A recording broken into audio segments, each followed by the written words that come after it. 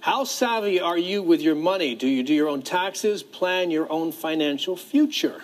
Well, if not, there's likely a few things the subject of our next story could teach you. She's only 9 years old, but already has a financial footing, a firm financial footing. In fact, she's presented her expertise at a conference on money management today. CTV's Carol Charles reports.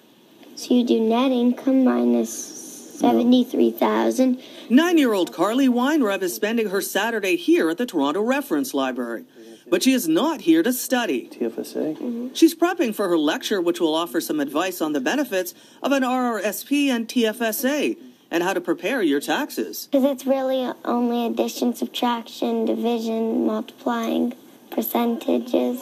And her audience, a room full of adults. What is the better choice, RSP or TFSA?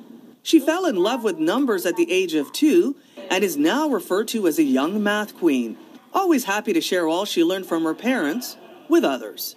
It's really easy. So I've taught in Schulich, University of Toronto, both of them, Western University, Windsor University, Ryerson University. Some of the lessons she learned through practical experience. And we used to go to the dollar store all the time. So the dollar store, I'd give her $1 or $2, and you'd see her figuring out how much she could maximize for those $2. Today's conference coincides with Financial Literacy Month. Organizers say including Carlie on the agenda is a reminder of the importance of understanding your own money management, even at the age of 9. It's really inspiring to see somebody who's so young and so keen on numbers to come and speak to a room full of experts and give them maybe a refresher on why financial literacy is important. Carol Charles, CTV News.